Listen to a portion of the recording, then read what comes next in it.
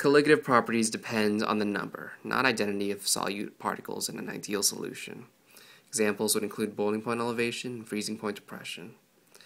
Boiling point elevation is exemplified by this equation. Delta T equals Kb times M solute. Delta T refers to the boiling point elevation, how much higher our boiling point is going to be if we add a solute. Kb is going to refer to the Molar boiling point elevation constant, and the constant is going to be dependent on the type of solvent you're using.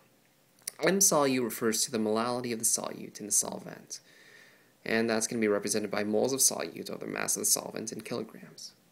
So let's assume we have an example problem. We dissolve 18 grams of glucose in 150 grams of water. Now, this results in a new boiling point, an elevated boiling point of 100.34 degrees Celsius at 1 atmospheric pressure. Right now, we want to calculate the molar mass of glucose. We're also given the Kb, which is 0.51. So right now, we can find delta T right off the bat, because we know that the new boiling point is 100.34, and we know that water typically boils at 100 degrees Celsius. So 100.34 minus 100 degrees Celsius, that's going to equal to new boiling point elevation of 0.34 degrees Celsius. So we take our equation, plug and chug. We just calculated 0.34 degrees Celsius.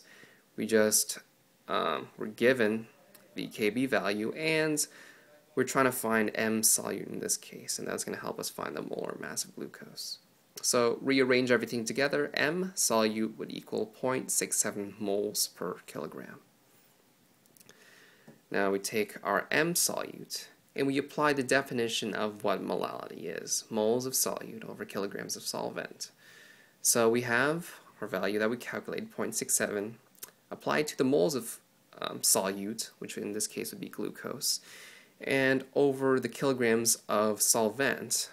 Because we have 150 grams of water, it should be 0.15 kilograms of H2O. So if we cross multiply that, we should get 0.67 times 0.15, and that's going to equal to 0.10 moles of glucose. Now, we know the moles of glucose now, and we were given the grams of glucose used. So we can put the grams over the moles, and that's going to equal out to our molar mass, 180. If we want to talk about freezing point depression, it's basically just adding a solute, having it dissolve, and the result is H2O having a lower vapor pressure than pure ice, which, of course, ends up with a lower freezing point. This is exemplified by this equation, delta T equals Kf times M solute. Delta T refers to the freezing point depression, how much lower our freezing point is going to be once we add a solute. Kf refers to the Molar freezing point depression constant, which is again going to be dependent on the solvent. And M solute refers to the molality of the solute. Let's have an example problem. We have ethylene glycol, C2H6O2, added to 10 liters of water. Now, ethylene glycol is part of antifreeze, so our new solution is now going to freeze at negative 23.3 degrees Celsius instead of the typical 0 degrees Celsius that water freezes at. So right now, we want to find the mass of ethylene glycol added. We're also given the Kf, and also we can assume that the density of water is 1 gram per milliliter. So here's where we sometimes get into a bit of confusion, because we have to define delta T. Now, some people in some books define delta T as temperature of the solution minus temperature of pure solvent, which in some cases is just T final minus T naught. But the problem is, because it's freezing point depression, delta T is going to come out as negative instead of positive. So because delta T is negative in this case, Kf would also be negative. So instead of the Kf being 1.86, it's actually going to be negative 1.86 instead.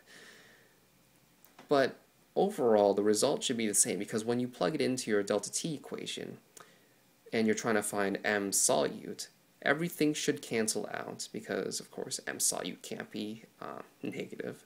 So just use your common sense when you're given the Kf value. If it's negative, that means it's going to apply to this definition of delta T.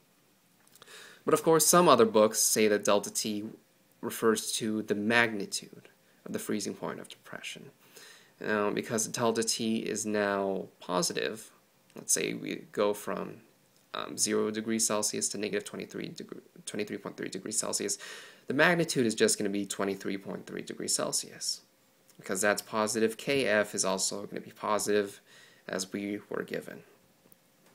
So from this, we just apply it to our delta T equation, plug and chug, and we want to find our M solute. M solute in this case would be 12.5 moles per kilogram. Now, because we assume that the density of water is 1 gram per milliliter, we can just say that 1 kilogram would actually just equal 1 liter. Now, we were given 10 liters of H2O, right? And that, in reality, would just be 10 kilograms of H2O. We were also given the chemical formula of C2H6O2. Now, if we want to find the molar mass, we just add all of that up, put it into grams over mole, and we have 62.1.